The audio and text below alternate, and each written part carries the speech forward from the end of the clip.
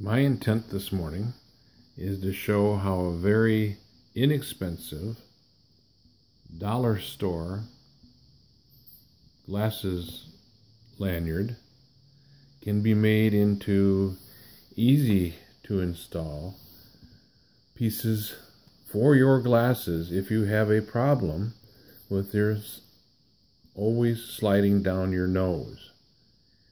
Very simple because of the rubber piece on the lanyard to cut sections off of this piece, the rubber, and put them on your glasses. When this is installed, your glasses will not slide off your face, will not slide down your nose. Very, very simple and cheap way.